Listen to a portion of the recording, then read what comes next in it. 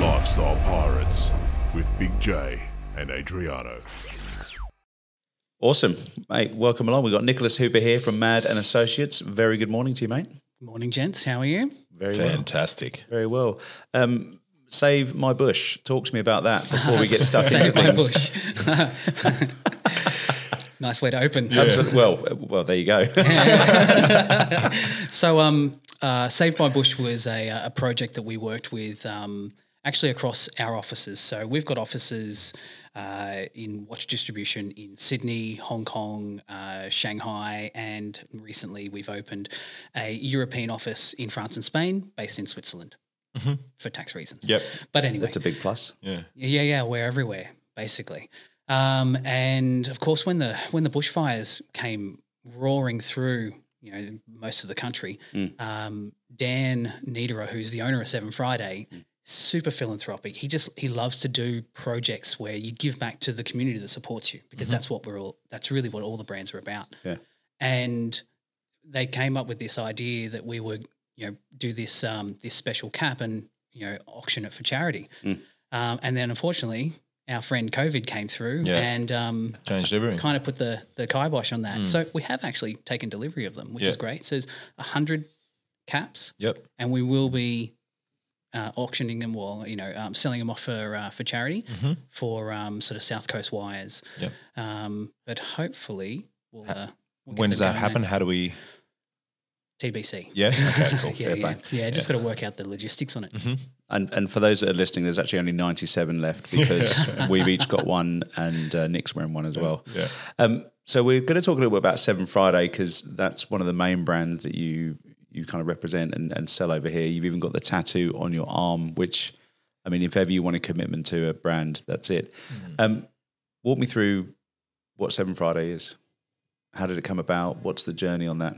So Seven Friday is one of the brands that we've had within the company pretty much for the whole time we've been a company. So we launched Mad and Associates. I say we, my business partner in Hong Kong, who has a very similar business there. We launched that when we launched Mad and Associates in Australia. Seven Friday was one of the original brands that joined us after 3 or 4 months. I was always, I'm a watch guy. I've been a watch guy for almost 20 years now, which is a fair portion of my life.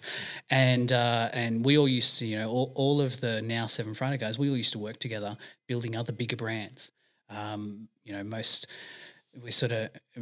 notably we were in Australia, we're running Breitling, Maurice Lacroix, back in the day, before Audemars Piguet went to Richemont, Desco, the company here that I used to work for, was the distributor for Audemars Piguet, Longines before it was Swatch Group. So we're all sort of been in the industry for quite some time.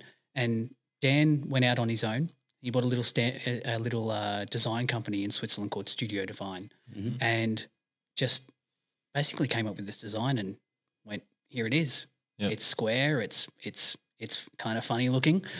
But I think the ethos of the brand was really about the community. I think Seven Friday was really one of the first brands, and not being biased, but it was one of those first brands that were really launched on social media. Yeah. And social media at this stage, we're talking 7 years ago, because the brand's now 7 years. So at that stage, it was really about sharing lifestyle and community, which is, kind of similar to what Lifestyle Pirates do. Yeah. But it wasn't driven by, it wasn't driven by the algorithms. So it was really about the community. So I followed them for a couple of months, jumped on board, started working with Dan to bring the brand into the country, and it just exploded from there. You're right. Nice. So where does the name come from? So one thing about the industry, the watch industry, and I think a lot of industries, there's a lot of politics, but the watch industry, especially in Switzerland, is very much, I think any industry in Switzerland, it's very much 9 to 5, Monday to Friday. And Friday is the best day of the week, because that's when you throw your work down, you go down to the beer hall, you have a schnitzel, and you have a beer with your mates. Sounds good. What a life. Perfect, right? Why not make it 7 times that? Yeah. So Dan, when Dan originally came up with the concept of the brand, he didn't really want to give it a kind of fake, a fake name with which kind of feigned a bit of history. There's a lot of brands out there that lean on branding to really tell kind of background, if that makes sense. Yeah. And he essentially just wanted something to stick in the mind, and he really wanted to communicate what the brand was about and the ethos of the brand through that, Seven Friday. Yeah. And why Seven Friday? Because you can have 7 Fridays in 1 week. Yeah. And that's what it was. And that relaxed attitude, that ethos is right from the top down, right from Dan through the Divine, straight through, all of the distribution partners, right down to the retailers and finally to the end consumer. Yeah, right. It makes perfect sense. I wish I could have 7 Fridays. So why not? I get it. I really do. So one thing I love about the watches is the bizarre design. So what's sort of like behind the design philosophy? It's very industrial. It's very different. Yeah, we've always had from the very beginning a strong industrial theme to the brand, and it still transcends the brand to this day. I think we're very much a lifestyle and a design brand. It was always about being able to give something that is a high perceived complication, high perceived value at a reasonable price. Because there's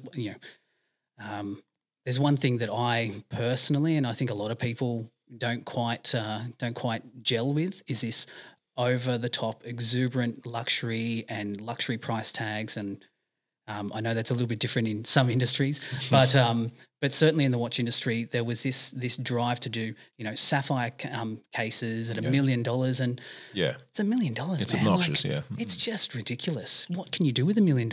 And not just for buying, say property, maybe not in Sydney, but just to do good with that money. Yeah. So that was one. I think that was certainly one of the initial reasons behind the pricing and everything that we did.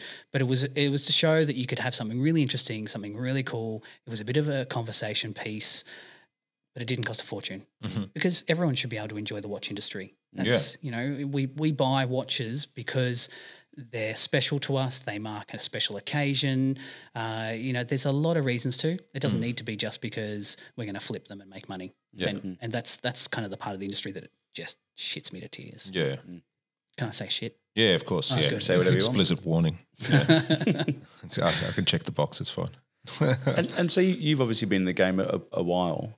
Have you seen much of that change in terms of has there always been that kind of buy to sell? I mean, so for me personally, watches tell a story. It's normally an achievement, or it's a kind of family legacy, or there's an occasion attached to it. Has there always been this kind of buy to hold then flip, or is that fairly new with basically supply and demand issues? I think it's always been there, but it's prevalent at the moment, especially in the past 2 to 3 years. The rise of the flipper. I know people that just do that for a living. Yeah, is their job. Yeah, really. Automotive industry is the same. Yeah, certainly at that end, and we're talking. There's the big. The big 3, the big 5 kind of brands that you always see them flipping and increasing. But I think that's the lovely thing about COVID. And there's a lot of lovely things about COVID. And I agree. Yeah. I think this is the great equalizer. I think that, we're seeing that these flippers are now having to drop their prices. Yeah. So it's not as lucrative. So it's a little bit of an equalizer. There's a lot of great things that are coming out of this. There's also a lot of really shit things. But there is. It's true. Yeah. Yeah, okay. Fair play. And so how's it been for you, out of interest? It's a discretionary purchase. So we have certainly seen it tighten up globally. Of course, because we've got all the offices. We are seeing it come back quite strong in China now, which is a big part of the business. I think collectively across our offices, we do about 60% of Seven Friday's entire business now. So when we see it start to bounce back in China, we know that everything is going to come back through Hong Kong and then Australia and then France and Spain. Yeah. Some of the other brands that we do, not as quick to come back. Yeah, okay. But I think it's going to, personally, I think it's probably going to run for maybe 6 to 12 months. Yeah.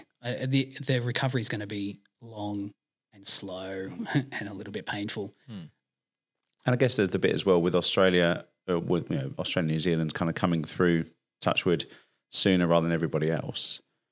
What's that going to look like? Obviously the international travel, but then other people in other parts of the world, how are they going to go? When's normality going to hit for them? We were talking earlier, like with my family being in the UK, they're going to start to see pictures of us out and about, over the next few months, Exactly, or even weeks now, in terms of the 1st of June. But Pubs. what does that look like for them, where they're like, well, they're still at home, and then there's is animosity going to creep in? Like, what does that start to, are they going to be in FOMO? Are we going to have more family arguments over Zoom? I don't know, but it's going to be interesting to see how that all plays out. So, with the Seven Friday brand, you've obviously you've done some collabs, some projects. There was one with the kind of graffiti artists. You're very much bringing fluoro back into the world, which I like. How do you guys decide on who you work with? Do you get much input into the design, or do the collabs get much input into the design? Like, I see you got a space series coming out. You did one with the graffiti artists. How does that all work? Yeah, certainly. I think everything that we end up doing together, whether it's local or a global stage, it's always about passion. And if the guys are passionate about what they do, then we just gel. Obviously working with someone like Rocket Boys, which is the fluoro. Yeah. This is the second collaboration we did with him, and Rocket Boys he's just hell passionate about what he does. Like, if you follow any of his social channels, he's just a typical artist. Yeah. So working with people like that is always what the brand likes to do. And you don't have to be famous. Like, we're not looking for likes. We're not looking for, Just like-minded people. Yeah, exactly right. But I think that's what it's all about, isn't it? Definitely. And that ethos again is what the brand is about. It just flows right through it. And if you can do something that you're passionate about, and you can do something that you enjoy, and it's not fake, like it's not there for money or fame or anything else involved, then it just makes it so much more enjoyable. Yeah, definitely. Yeah, okay. So how did you get into the watch industry? I was actually a veterinary nurse trained, and I was in hospitality, and I was doing business management in hospitality. And doing a bit of a side job working in basically in retail watches. And I think it just clicked. Yeah. It just worked. I just enjoyed it. I like the finer details. I like the mechanics of it. All the quartz, I don't care if it's a battery. Yeah. It doesn't, but even then, there's mechanics behind that. Yeah, of course there is. It's just something that clicked with me. And then again, if you're passionate about something, it's going to just flow and ebb for you, and you're going to end up where you need to be. And I think I think that's where I've just kind of fallen into, because I was going hospitality management and it sucked. It was, I can pour a beer. Okay. I can run a cafe. Yeah. Awesome. Where else do you go? Yeah. So it was, I just fell into it, and then roles became available to me because I enjoyed it. I worked in retail for quite a while. I worked with a company I was working with Sunglass Hut originally, and then I started working with Wallace Bishop in Queensland, where I just immersed myself in watches. And like anyone who's passionate about the watch industry, where you start working in retail, you always want to move on to that next stage, and that's repping a brand or wherever you end up. From Wallace Bishop, I came down here, and I actually came down for the big day out. I was living in Queensland. I came down for the big day out, and it was fantastic. But I also came down and had an interview with Angus and Cute. And Angus and Cute at that stage was this massive store underneath Centrepoint in Sydney, and we had I think we were 3 levels, 30 odd staff. And we had brands at that stage running from our own home brand right up to we had Omega, and that, especially for the Australian market, Omega was that was like the bee's knees. Yeah. And I came down and had an interview with these guys, and then I was here. It's yep, perfect. Working with all these amazing brands. Started to bring brands that I already worked with in a retail sense into that store, which was a lot of fun. There's a little brand called Maurice Lacroix, which I have an absolute love for. It was where I cut my teeth in wholesale. So I left Angus and Coote in retail after 364 days. Didn't quite make it to the year, and started working in wholesale and started working with Maurice Lacroix, and that was it. That was my, I think, it was a turning point for me, because I was really super passionate about this brand, and it's a nice little brand. It's not an amazing, it's never going to change the world, and I fell in my dream job. Yeah. Right. And that's where it began. So from Maurice Lacroix, I was there for, 4.5 years, then moved on to Breitling. And then I think it was it's the corporate, the corporate world where you've always got someone above you that's making that decision to sort of, whatever they're doing. It's whether it's ego or, spreadsheets.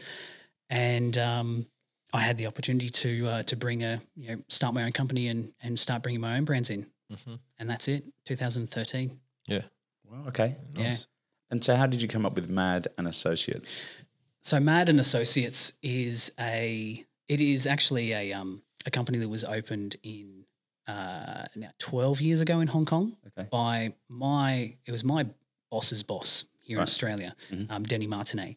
And Denny has been in the industry for forever. It actually came out of hospitality, interestingly enough, managing places like Banyan Tree, like those sort of larger scale operations, into the watch industry. And I think he came to this same realization at the end of a long career working for other brands. And there were some mergers and some other things. He opened the company Mad and Associates in Hong Kong. And then purely through, I guess, working together all those years, we saw an opportunity to bring it here. And it was always mad about luxury. Yeah. Because we are mad about luxury, but we are mad about watches. Watches really were where we landed. And that's, the sort of the crux of what we do now. Very cool. Very cool. And so what keeps you in the watch industry? Because you have a shop in at the Cannery. A lot of whiskey, very kind of luxury. Oh, it's almost like a man cave. It's exactly what it is. Yeah. Like what is that? What kind of keeps you in? Because you can make your own decisions and do your own thing, or what kind of keeps you in the game? I think it's the connection with the brands. Yeah. Okay. Yeah. Obviously having my own company and distributing something that I really love is always going to keep you interested. Yeah. It's that you never work a day in your life when you love what you do. 7Friday, right? It is. Yeah, okay. It's certainly one of the things. So I think having that connection with a brand, and because of the brands that we work with, we've got some startup brands. We've got brands that have been around for, a little bit more established, sort of the 10, 20 year mark. But we deal with brand owners and CEOs, maybe not even the CEOs, it's brand owners and designers that you have a connection with. And I think it's more of a collaborative sort of process, because you all want to be successful at what you do. And having that connection and that personal connection with them really really kind of motivates you to both do well. So it's probably not so much about having your own space and just doing your own thing. Do it because we love to work together. I think that's really what it is. Yeah. So the tours and stuff that happen with 7Friday and collaborations that have been going on overseas and stuff, what are they about? Like, it seems really cool getting on an Airstream and just going around and like-minded people and watches and drinks, and it sounds fantastic. You're looking for a job? Yeah, really. that was my next question, actually. Well, actually, we're just talking about the Airstream. We're trying to get it down here to do a bit of a tour, but I don't think Dan and most people in Europe don't realise how big Australia is. Yeah. So they'll do a tour of Europe and it'll take them a few days. Take us a few days to drive the Airstream up to Brisbane. Yeah, that's valid. Yeah. Yeah. So it's certainly not as fun as stopping in Paris with the Airstream, or like stopping on the when the Airstream got over to London, it actually broke down on the on the London Gate Bridge Oh, and you're kidding me. ruined traffic for the whole day. So Priceless PR. Oh, it's brilliant. It yeah, I don't know about good or bad, but hey, still pretty funny. Yeah. Look, I think the tours they're a celebration. Yeah. They really are a celebration, and the tours are different wherever we go. So whether it's with the Airstream or whether it's with motorbikes or whether it's with Bull Rush Rally, you know, the collaborations, we have a little bit of freedom to do exactly what we want to do in our particular region. So obviously, you know, motorbikes and everything that I like are not going to be the same as what all the guys in China like. So it's a little bit different in that respect. I'm in for motorbikes. So Motorbikes, supercars, whiskey, watches. Is there a ring on that finger? No. Got man crush going on. Do you want me to step out? Yeah, one of my favourite things, really. Yeah. Aren't they? But like, I think they're the same for most guys, really. Yeah. So again, why not do what you really love? Yeah, exactly. Yeah. So that like the tours are, you know, have you got an idea? Let's do one, right? The tours really are just a bit of a celebration of the Seven Friday lifestyle, and it's stuff that is living Seven Friday. Yeah. Well, that's one of our hashtags. It's Live Seven Friday. Yeah. It's why not? Yeah, exactly. It's true. One of the other brands you carry as well is Rec watches or REC. Is it Rec? Rec, Yeah. REC, yeah, Rec. It's yeah. Well, tell us about that, because I'm all right in thinking they've got car parts in them. They do, and it's again, it's because I fell in love with it. Again, it's not a brand that's going to change the world, but I met with the guys, two young guys from Copenhagen, and I met with them a few years ago in Basel in Switzerland, where we used to. Now it's defunct, but it was an odd kind of Basel. They had rented this tiny little apartment in the back streets of Basel. We had to go through an old barn door, past a bunch of push bikes and a surfboard. I don't know, Sounds like Melbourne. It was more like Yugoslavia. Like it was odd. It was really odd, and up these tiny crooked little stairs up to this really strange little mezzanine kind of slanty floor, apartment, and they had this whiskey and watches, and the watches are made from cars. Yeah, right. It's just gone tick, tick, tick. Oh, you make that out of minis? Awesome. Yeah. I've had 7 minis in my life. I still drive a mini. Yeah. Sign me up. Yeah, it's an easy connection. Yeah. Even from and I'm going to put my salesman hat on, like even from a retail point of view, as a consumer or as a retailer trying to sell the brand, you've instantly made a connection with the car, or, you know, the historical piece that's in it. So whether it's cars or it's, Spitfire aircraft, you don't have to sell it. So you just go, well, here's a watch. You're already connected to it. How many would you like? Yeah, exactly. That's awesome. So what exactly is made out of the car? Is that like the panels, the backing, or? Depending on the model. So I'm very intrigued about that. Yeah, we've just actually launched one, which is a collaboration with RWB. Yeah. So, RWB. Of course. Yeah, okay. So for those that don't know, RWB is it's has to be the most famous underground Porsche customization in the world. And I can't pronounce his name, and I'm not even going to try. No, I wouldn't either. Extremely wide body Porsches. Big wide body Porsches, a little bit like your Liberty Walk. Yeah. But this is the original. The original, yeah. The original. So Rauwalt something. Yeah, Rauwalt begriff. Yeah. So they come out of Japan, and he's an absolute master. Yeah. And we've just collaborated with him for his 2 original Stella Artois and Rotana, so the black and gold, the old JP livery, and the purple Porsche wide body. Yeah. He's donated parts of those 2 cars, and they're actually in our watches. Stop it. Yeah, they are so fucking cool. Yeah. Wow. And they're available now? So they've just we've just global launched, but they're for pre-sale. So pre-order, you can jump. There's 305 pieces of each. Yeah. And once they're done, they're done. Yeah. And I think that's the beauty of Rec. So everything they do is completely unique. So we can have 50 watches side by side, and everyone's going to have just that little bit of difference in the way the steel's scratched or Yeah. a little bit of extra patina. Yeah. So aside from the fact that we're always going to be limited by the amount of products we can sell because the donor cars can only give us X amount of material or the donor aircraft can only give us X amount of material, they're all going to be unique. So they're all one-of-ones. Okay. Yeah, exactly. Kind of like that high-end ultra hypercar, you know, they're all made slightly different. They're all very sort of artisan and customized, and that's such an amazing concept. So REC, you said. So is it like wreck as in a car wreck? Rec as in or record. reclaim, recycle. All right, nice. Yeah. So many meanings. It's deep, isn't it? Yeah, it is. It is. Layers Wow. like an onion. Absolutely. So what are the other models you have? So you mentioned Porsche, you mentioned a Spitfire. Yeah, so we've done a 1945 Russian Spitfire. Wow. Yeah. And Did it actually fly in the wall? yeah, so basically this Spitfire was of course, all Spitfires come from England. So it was on Lend-Lease from the Royal Air Force to the Russians during the World War.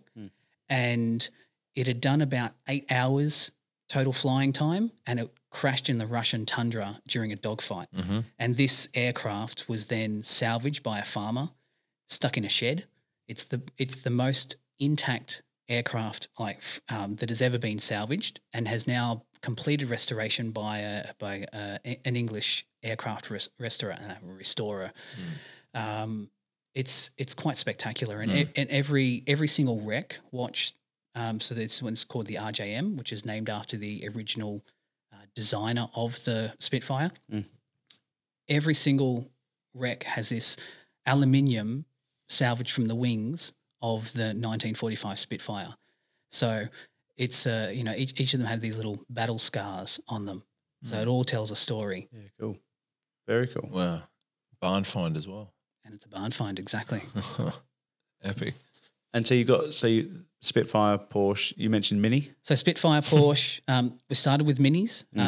Brand's about 5 years old and they kicked off with doing minis. So basically they would use a little bit of the design cues from the Mini and same with the Porsche and the Spitfire as well. Yeah. And then they would take, it'd be salvage steel from the bonnets or door liners and make them into the dials. So you'd see, raw steel as the dials. They took that concept when they first launched onto so these are the guys from Copenhagen onto Shark Tank. Well, the Copenhagen version of that. And I can't pronounce that. So they took it on another episode. So they took it on Shark Tank and got this and were quite successful and got some backing, and then stepped it up into different models and different designs and really see the brand evolve from a very simple, I would even say generic case with, of course, parts of minis inside to a ground-up design. And when we say ground-up design, they've basically gone to a designer, in this case Studio Divine, so you can start to see the connections with everything we kind of do kind of centres around them. But they take this idea to Studio Divine and they were able to produce the next collaboration, or I guess the next donor car, which was a Mustang.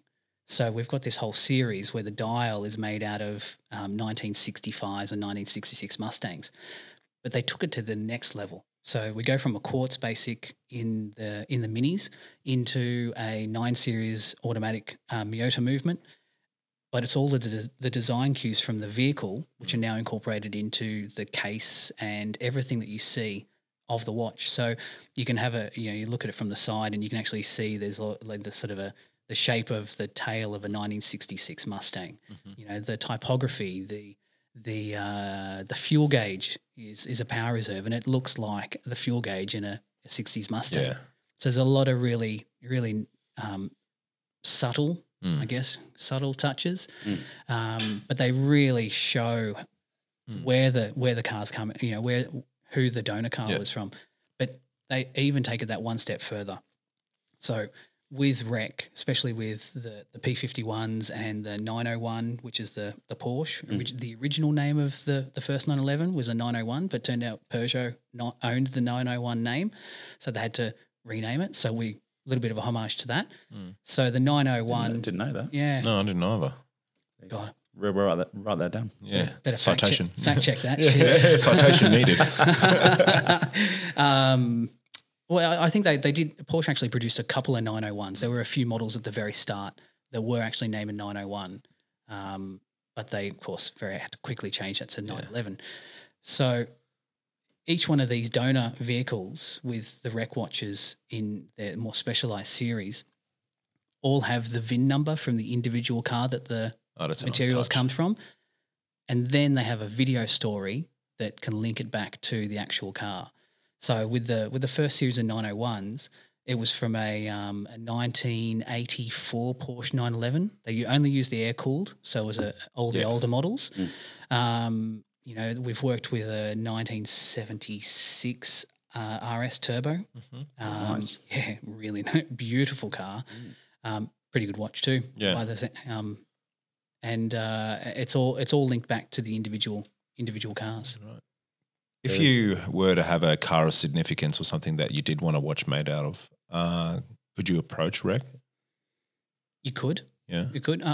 I think they've just recently done a job, I guess more like a corporate kind of project with one of the large Japanese car manufacturers as a corporate gifting kind of thing. So certainly there's room for that. I'd love to see, you know, the opportunity to say you've got an old Porsche and you've been restoring it to actually take that piece to them and go, can you put this inside one of your watches for us? Yeah, that would amazing. be a cool thing. Yeah. What would be really cool is a Concorde one. Nodding the hat to Concorde. Suburb I grew up in. Hey? No, but yeah, I think that'd be amazing. Yeah, if you've had the opportunity to go on it, it's obviously a massive part of history, and I think that'd be amazing. There's a few brands. I'll let you take that one, mate. That's all right. Well, there's one of the other brands that I actually introduced to Australia has actually done a Concorde piece where there's pieces of the Concorde inside the watch. Really? Yeah. Watch was always fast. That was appalling. I like it though. I like it. What's your take on? Have you seen much of a move away from the traditional kind of timepiece with the introduction of smartwatches? What's your take on those? I think traditional watches are always going to have their place. Yeah, of course. Yeah. I think smartwatch. Really, the only thing the smartwatch has done to the industry was take away dollars. You know, because if you're going to buy a watch for a significant occasion, you're not going to buy a smartwatch. You're going to get a smartwatch thrown in with your data plan through one of the telco providers. Yeah. So I think what it did is actually introduce a lot of younger customers to the watch wearing industry. Because, you know, I even look at my own watch wearing. I didn't start wearing watches until I was probably 25. What was your first one? It was a Seiko. My dad bought me a Seiko. It was a blue dial. Yeah. I can't remember the model numbers, but I'm pretty sure they still make it today. Yeah. Nice. Yeah. What was your first watch? Casio, the calculator one with a remote where I could change the television during school. I had one of those. That's awesome. I love it. I still got it. Have you? Yeah, genuine 80s Does one. it still work on the TV? It does. Nice. No, it doesn't. You need like an old CRT TV. I had one of those. Do you remember? Did you get Pops watches in Australia where you could just pop it out? Yep. No, I never. That was that was my first piece. Cool, nice. Still got it. Still wear it. What are you wearing today, John? This brand is called Electricians. Actually, got this courtesy of you. Thank you, Squire. And it lights up. It's very cool. You can't see this if you're listening, but it lights up. It's very cool. I get a lot of comments actually on it because its fluoro just stands out. Yeah, it's a nice watch. It's pretty crazy, and I think if you can really wear and pull something off that you enjoy, then it just makes it worth it.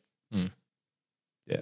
So, what's the next big sort of up and coming watch company, or what do you sort of looking a watch company, sort of to bring them on as wholesale or to wholesale for them? I've got to tell a story. Yeah. Yeah, that really what it is. Yeah.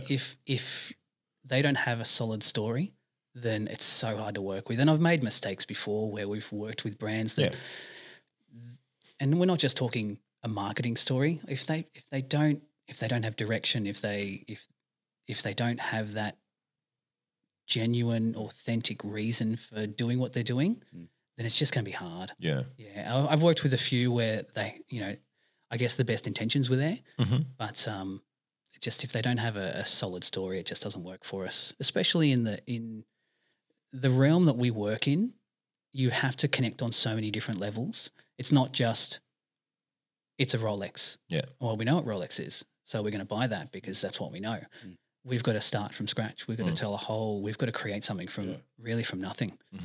So it has to tell a compelling story. Yeah, I mean, you'd come across that in your world, right? In the automotive industry, especially with luxury cars. People, because it's not a discretionary spend. People are buying heritage. They're buying a story. They're buying it for a reason. We were speaking about whiskies and wines and stuff. It's exactly the same. Yeah, you buy it because there's a connection, whether you know the maker, whether it's been part of your family. There's more to it than just we're going to go and just. Yeah, that's what makes it so hard for startups, especially in the automotive industry. Starting up now it's almost impossible.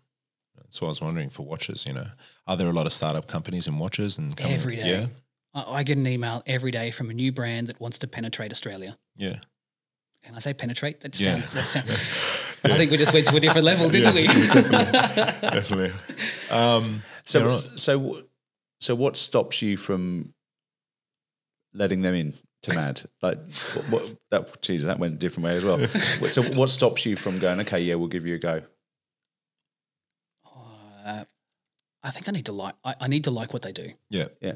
And I think I've found this over the course of the last few years that everything that I like working with sells to people that are very similar to myself.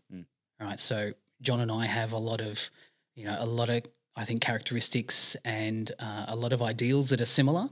And John, we met through a golf game, and turns out John was wearing one of my watches, and I'd never met the guy. Yeah, right. So where was I going with that? I'm not sure. So it was if that brand doesn't tick the box for me, then I'm going to have a hard time selling it, which means I'm going to have a hard time selling it to a retailer or a consumer. Yeah, of course. So I really just want to work with stuff that I like myself. Yeah, I wouldn't sort of push a brand that I don't have a connection with. Yeah. It's got to mean something to me as well. Exactly. Because I'm going to fight for it. So, yeah. So who's one to look out for at the moment? Who's doing different shit? The industry's going through a little bit of a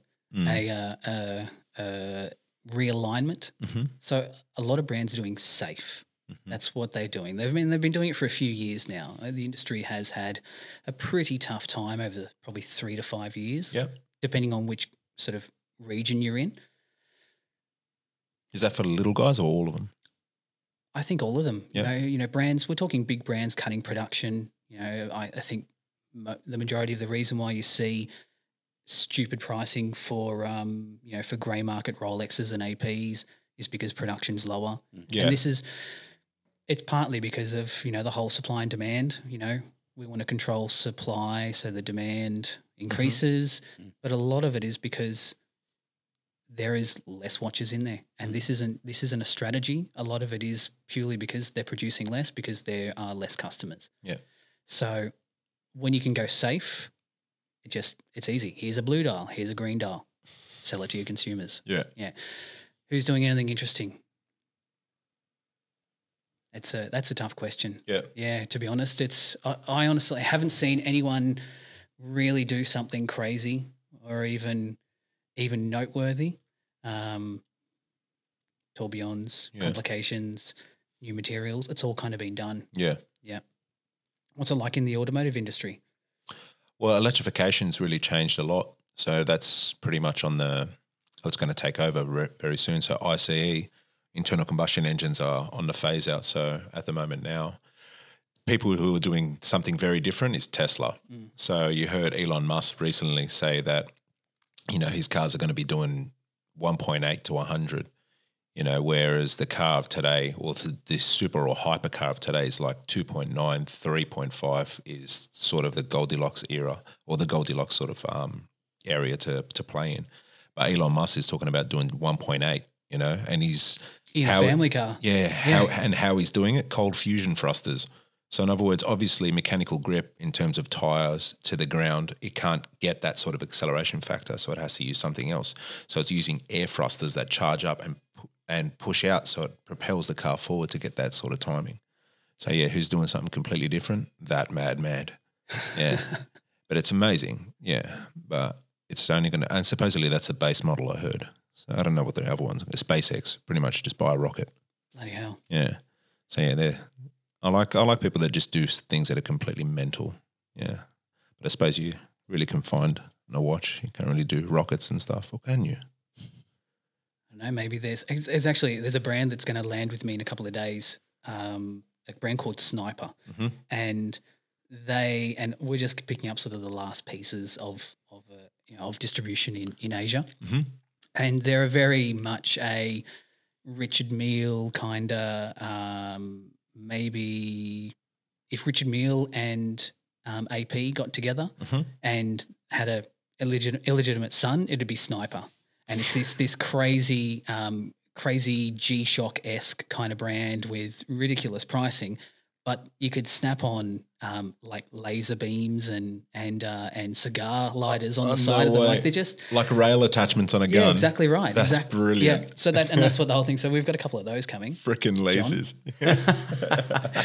What's the damage on those? Well, look, when they first came out, they were sort of sitting around the sort of 14 to 15,000 and some above. But we've got the last of our collections coming in from Hong Kong, so they will be cheap. Yeah, okay. Cheap. Like I'm thinking I'm going to keep one for myself because it's just a crazy watch. Yeah. But but no one's doing anything interesting. Yeah. In all honesty, there's a lot of collaborations. Where brands are working with different partners, whether it's working with jeans companies or I can't even think of anything else that is really groundbreaking. Yeah. There's only so much you can do. So watch attachments, that's something I've never thought I'd sort of go into. But say for this sniper sort of watch, you can actually add like little sort of attachments to it. So the watch is modular, so you can add things as you go. There's a few brands that's a really cool idea. Well, yeah, it's especially for someone who plays video games. Not me. So of course. other people. Asking for a friend. There's been a few brands that have done successful attachments. Linda Verdlin is I think they've really nailed it. So they've got quite a kind of industrial kind of skeletonized top case, and you can snap on. The whole idea was to be able to snap on like snow skiing instruments onto the watch, and that was mainly because it's either Lind or Verdlin, I can't remember which one, but because they're both mad skiers, so they just made something that they really liked. So there's a lot of brands that do it. Sniper did it with laser sights and cigar lighters, which again, kind of cigars, which we didn't talk about cigars. Yeah. So just add that to the list. Cohiba, Siglos, done. Noted. So I think there's a lot of brands that do attachments. We've done attachments for Seven Friday as well. So a lot of people were going, we love your Seven Friday, but they're only splash resistant. We can't take them in the water. Can't take them in doing anything that's going to endanger the watch. So we created what we called the HDB, and the HDB is the heavy duty box. And it's essentially, it's kind of save my bush. It's kind of like a GoPro case. That's exactly what I was thinking. Yeah. It's exactly what it is. Yeah. So we've got this sort of clear acetate, actually tinted acetate. So we've got a couple of different colors. Just why not? Yeah, of course. That it makes the watch 100 meters water resistant and of course shock resistant because it's surrounded by this massive, acrylic case. That's cool. It's pretty crazy. Yeah.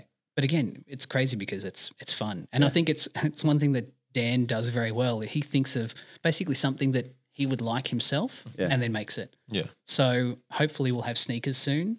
We've got T-shirts, we've got jackets, we've got plenty of hats, watches. So it's a real lifestyle brand. It's not just watches. It's exactly what it is. Live Seven Friday. There you go. Yeah. So sunglasses as well. We do sort of industrial jewelry. It's very much, whilst it started as a watch brand back in 2013, it very quickly became very much a lifestyle. Yeah. Very much, and not just product driven, because we launched on social media, and it really was about bringing together a community. It's the community that stuck the brand together, and has really been the whole driving force behind the brand. So that's why we don't do boutiques anymore. We started off doing Seven Friday boutiques, but it's not something you can really open with 10 pieces. Yeah. So our ranges are small, and we keep them nice and tight because we don't want to push 60, 70 pieces onto a retailer and have only 10 or 15 of those. It's the whole 80-20 rule. Do 80% of your business with 20% of your SKUs. We didn't want to do that. So our ranges are tight. Of course, the downside is that you can't open a boutique with that. And it's boring. You open a boutique, you walk in and there's 10 watches on a wall and a stuffy salesperson behind a counter. So Dan did away with those. Now we open cafes. Yeah. And, music bars and restaurants. There's this amazing restaurant in KL. We've got one in Singapore. We've got spaces in Mexico. We've got a few spaces in 2 spaces in Taiwan, which is where I got this tattoo after a very heavy night. It looks pretty fresh, yeah. It does. Yeah, You had that a while? No, that was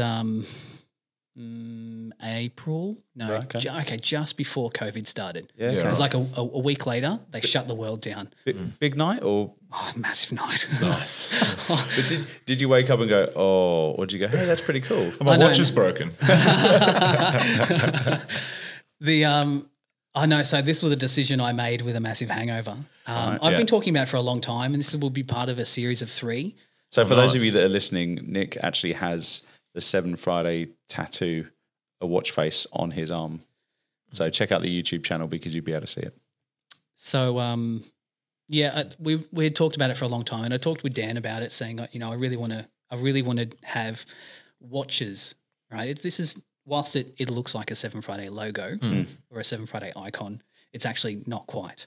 So I did a couple of little changes to it, so it isn't so obvious as Seven Friday, but like you picked it that it is it's a Seven Friday base, right? So I wanted something that was influential in my life, and that's watches. I'm just trying to figure out the other icons. Yeah. So whether it's going to be family, which of course are very influential, or whiskey, which is also very influential. Wow. Motorbike? Motorbike, yeah. I jest with whiskey.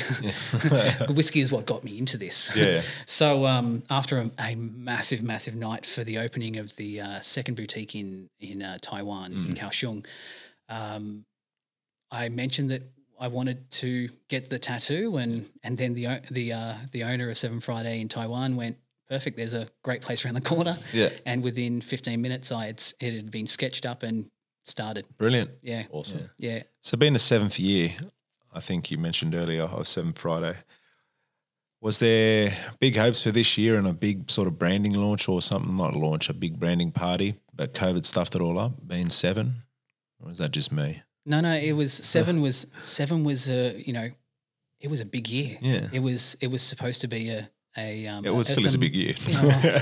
Yeah, for the wrong reasons. Yeah. I think it was a milestone. It was definitely a milestone because there are so many brands that launch and they have all the best intentions, but they kind of just peter out. Yeah, exactly. Yeah. So the fact that we could make it to 7 years is testament to the design. Yeah. That the iconic square watch. That's really who Seven Friday is, and that's still to this day is our number one seller is the iconic square. So I think it was important to celebrate this year. Every year we get together and have the Seven Friday games. This year was going to be in PP Islands. Oh, nice. So basically what we do, so we don't do, Seven Friday doesn't do work meetings or conferences or anything like that. We don't do any sales meetings at Basel. We don't, we really only kind of participate in Basel just because all of our friends are there. Yeah. So the last Basel that we went to was Seven Friday. We had, the last one I went to was, we basically did a pop-up Seven Friday space in the Tesla boutique in Basel. Nice. I think the last year that they went to Basel, they drove around in an old, it's called a Pinzgauer, which is, sorry, Dan, if I didn't get that pronounced right, but it's an old army truck. And they drove around, picked up press and retailers and drove them around the Basel city in the back of an army truck. Yeah. Just because. Yeah. Why not? So the Seven Friday games we all from all over the world, all the distributors, some retailers, some press, some fans of the brand, anyone who wants to, we all converge on one place. Yeah. Seven Friday puts on all of the food and alcohol, and we make our own way there, and then we just have almost like a Olympic Games, but a little bit more my caliber kind of games. All right, so some fairly basic activities like beer pong. Yeah, exactly right. Yep. Yeah. And raft building and I guess kind of to bring that community together. And it's not just your distributors. Like I said, it's the press, it's any ambassadors, it can be people who just love the brand are all invited to come. That would have been a big year this year. But again, it's about fostering that community, bringing everyone together and celebrating it. So the 7th year of Seven Friday Games would have been massive. Yeah. But not this year. Yeah. Unless you do virtual Seven Friday games. No. Yeah. Okay. How do you play beer pong virtually? Yeah, interesting. You said something earlier on. You were mentioning that I can never pronounce this. The tourbillon. Did I pronounce that right? Correct. Yeah. How many? If you had 100 people that came into to look at a watch, how many people just go, I like the look of that, I'll take it, or how many people? And then how many people actually go, talk to me about the movement? That's interesting. In some of my previous brands, in my past life, movement was really important, super important. But I think when you start to work with brands that are so enriched in connecting on I think a little bit more of a deeper level, it kind of changed that whole I guess certainly the whole selling. I don't think I've ever been asked Seven Friday what the movement is. Yeah. No, I've never experienced a customer in a retail store say, no, I won't buy it because it's not a Swiss movement.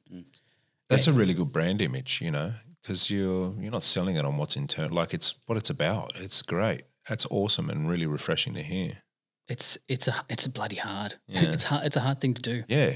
Because it's a testament to the fact that the brand is so strong as a lifestyle and so strong in its attitude. Because Seven Friday really is it's an attitude towards life and certainly into product. Bright pink, like really, come on. Yeah. Yeah.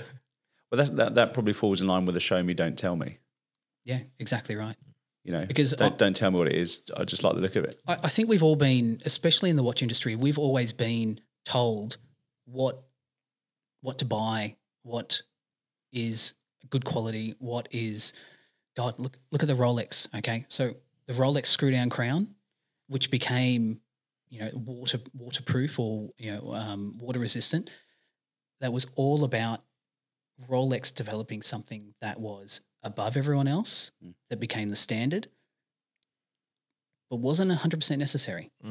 So we were always told through marketing, through influencers, we're always told what we need to purchase and what the standard is and what I guess what is acceptable. But I think certainly the brands that I work with and absolutely with Seven Friday, it's you wear it because you like it. You like the design, you like the brand attitude, you like everything about it. You like the fact that you're probably going to have a whiskey with the owner one day. Like, it's not about what's inside. Absolutely not.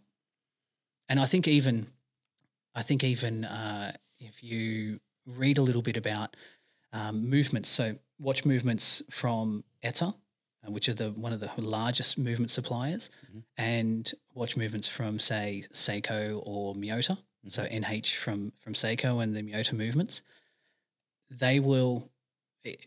ETA has even stated that the accuracy difference and the quality difference is minimal.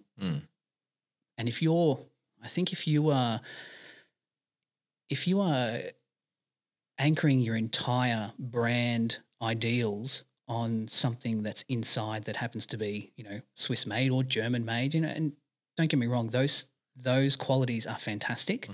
But if that's all you're anchoring your brand on, you're going to have some issues. Yeah. So I think Seven Friday when we launched 7 years ago, Dan was very vocal about the whole Swiss made label. So I think he's even now, like, you can go onto the back of the watch and you can see there's a little map of the world, and it points to where all of our parts come from. Movements from Japan, designers in Zurich in our HQ, and assembly and QC are in Hong Kong and China. And it's that transparency that I think people agree with. I think they don't want to be bullshitted to anymore. And there's no more of that marketing to say Swiss made is, you know, the best, because I can tell you that there's a lot of brands in the Swiss market that are not 100% Swiss made. And if you, me as a customer, if I'm going out and I'm buying something that says Swiss made, I want it made in Switzerland. I don't want it to be supplied from Asia and cased and maybe final QC in Switzerland. I want it to be Swiss. So I think there's a lot to be said, and there's a few brands that have been really vocal about it. 7Friday, absolutely. Another brand, Moser, they've been really vocal about it as well, to say if you're buying Swiss, it should be Swiss, plain and simple. Yep. So we don't pretend to be Swiss as a brand. We you know, yes, I pay bills in Swiss francs, and our head office is in Zurich, and design is done in Zurich, but we're not a Swiss brand, not at all. All right, fair play. Do you get that in the automotive industry in your world? Like, do people just buy the car, or do they buy the mechanics? Do they buy the engine? Well, for brands like Ferrari, they buy the whole sort of lifestyle as well, much like 7Friday, but it is, you know, that racing pedigree, Formula One heroes, automotive artisans, or like definers of the automotive history. You know, you're not just buying a Ferrari because it's red. You're buying it because it's just, you know, it's got a massive history, you know, success. It blasts out so many different sort of things. Yeah. Nice. Yeah. Fair play. Fair play. Very good. So what's next for you? So you say you're launching the Sniper.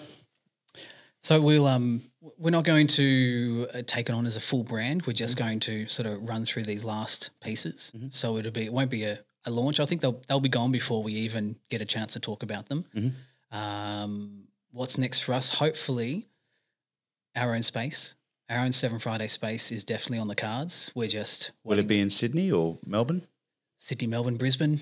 Nice. I'd love to do Perth, but it's too damn far away. Yeah. So it'd be, I'd say Sydney, Melbourne will have to be first. Yep. If the right, certainly if the right opportunity comes along, we could roll them out fairly quickly. Yeah. So hopefully we'll have our own little coffee / whiskey / cigar / watch / motorbike bar. The 7Friday Wow. Man Cave. Yeah. Sign me up for all of it. Yep. Newsletters, tick, everything. Done.